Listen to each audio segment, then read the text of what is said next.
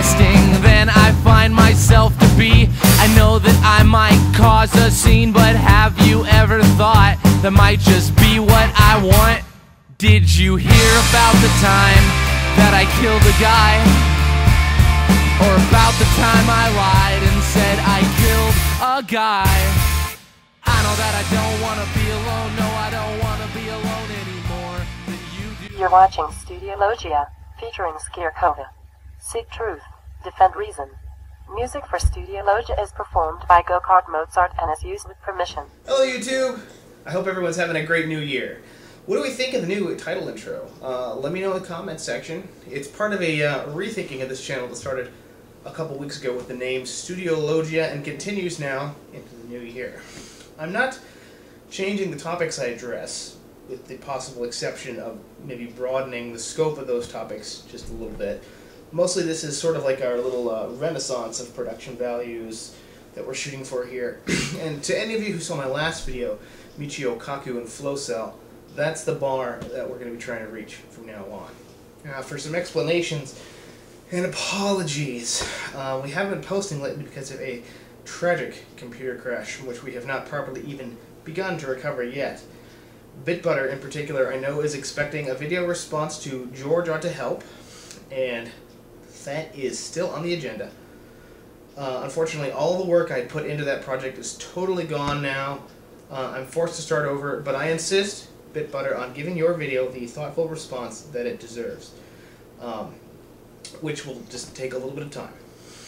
Anyone who is watching this and hasn't seen Bitbutter's channel, I highly recommend you check it out. I don't really agree with any of the views that I've seen, at least, expressed on that channel, but the thoughts are well expressed and the production is really, really excellent. I'll link that right here. Click that. You'll be glad you did. Mike, over at Rational Roundtable, I just found out about your medical situation yesterday while catching up on my subscriptions, and I want to let it be known that Lil Ben and I, and anyone else who may or may not be behind the scenes here at Studio Logia, wish you the best and eagerly anticipate you're making a full recovery. Take care of yourself, man. Now to business. This is a response to Leighton Way's video, American Anti-Americanism, and on a lighter note, to his series on sampling American foodstuffs. Hello, Leighton Way. I'm a subscriber and fan of your channel. Anyone watching this right now who's not familiar with Leighton Way, you really should check him out. Link right here. Yeah. Click that. Click that. You'll be glad you did. Now, I am an American, and furthermore have sort of wandered the American political landscape for the last 10 or 12 years. No, we'll get to that. We'll get to that. He's really excited. Here, take this. As I was saying, I've sort of wandered the political landscape of America for the last 10 or 12 years. In terms of political identity, I've been pretty much everything you can be without liking Fox News. Now, by no means am I an expert, but I have thoughts about this, and I feel compelled to give an answer to your vexation at American self-hatred. I want to start by saying I agree with everything you said about Americans not being that bad of a people, and America not that bad of a place. More, it's right there. I like it here. The water is safe to drink. You know, we have Amtrak, the interstate highway system, the FDA, the ACLU, PBS, NPR, muscle cars, microbreweries, NCAA cheerleaders. Plus, you know, all my stuff is here. I also agree with what you said about patriotism not necessarily being a gateway drug, and there's a term I love, to nationalism. However, you have to realize that we, Americans, as a culture, we have kind of a sketchy history with that distinction. We say the Pledge of Allegiance as little kids in school, man. I mean, forget about the under God controversy for a minute, and just focus on the implications of making little kids pledge their allegiance to a flag. They are swearing their loyalty to an inert symbol. And then there's the whole idea of American exceptionalism. People in my generation grew up being taught that America is just awesome by its very nature. That no war could be won without us or lost with us. That freedom is inherently America and America is inherently free.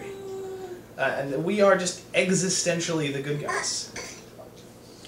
This lesson, fortunately for our nation's young, like little Ben here, is falling out of fashion, has been for a while, and that's a good thing. But now you have two things happening. First of all, you have the younger generation coming up with sort of broader views and clashing with the ingrained exceptionalism of the culture. And you also have the older generation sort of becoming cynical and jaded to it, and they're kind of rejecting it on their own. Thanks, but that's all you, bro. And it's not a left or a right thing either. You know, our liberal anti-Americans look at this country and they see bigotry and ignorance stymieing goodwill at every pass. The socialists see a free market experiment slaughtering the working man on the altar of profit. Libertarians see Big Brother socialism squelching the freedom of the individual. Social conservatives see debauchery and immorality, if not the harbingers of the Antichrist himself. Now, I see myself as a left-leaning, by American standards, pragmatist, with a focus on recognizing the reality of the situation and reacting in a way intended to bring good outcomes. Mwah. That's not to say I'm necessarily successful at being that, but that's what I try to be.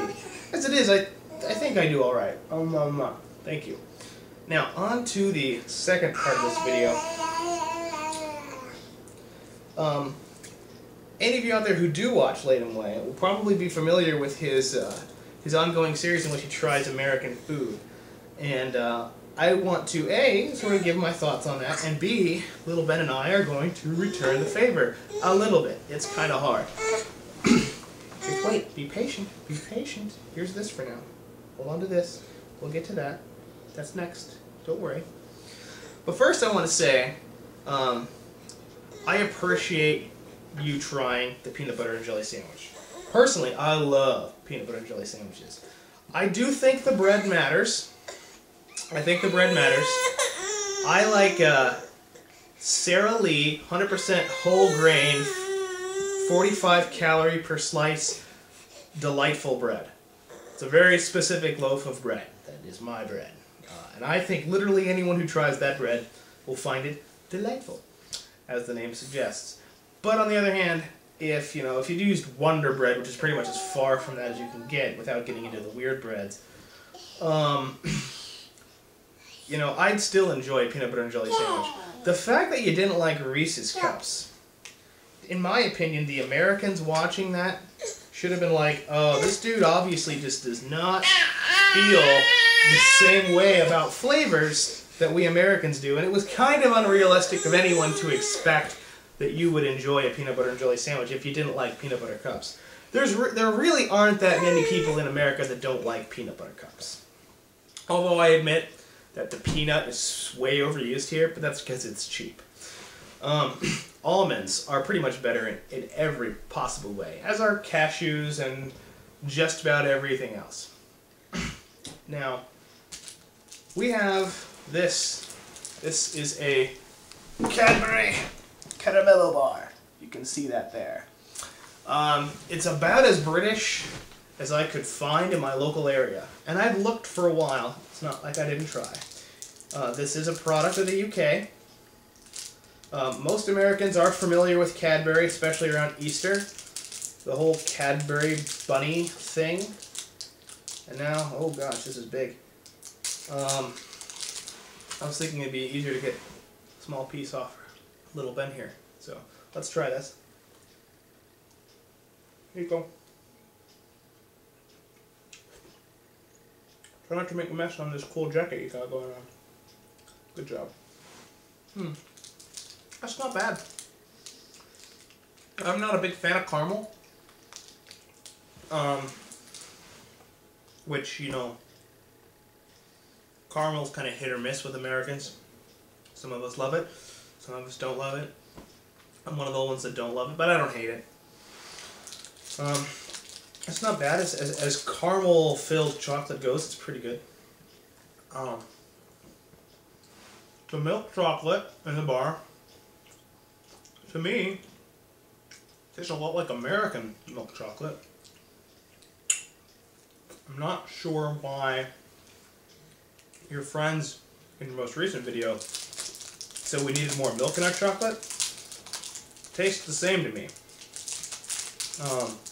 In fact, actually, I was under the impression that American milk chocolate was particularly milky. Maybe I was wrong about that. I'm not even sure where I got that impression.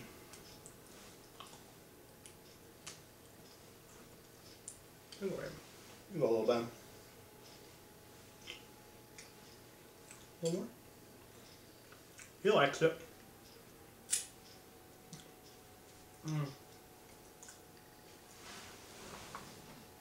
Milk.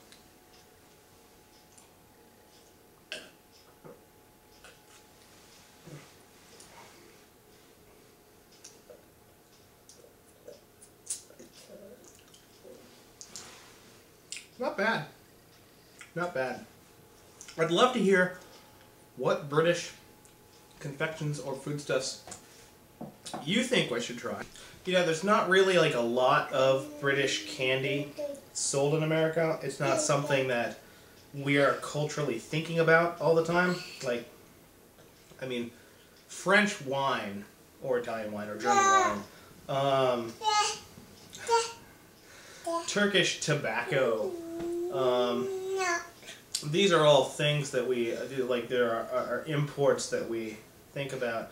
I honestly don't know what the perception of American, well, like what things you associate with coming from America over there. So I don't know if candy and food, generally snack food, is one of those things or not. But I can tell you that in America, at least, it's tough to find British candy or snack foods. At least anything that you can recognize as being British. It took me a long time just to find that Cadbury bar. I had to go to some random gas station out in the middle of the sticks. Now maybe those Cadbury caramellos are more prevalent elsewhere, but I mean, if you were from Switzerland or France, I would know where to go to get some chocolate. We love Swiss and French chocolate. Americans generally, I mean. Yeah, so let me know what I should try and where I might find it. And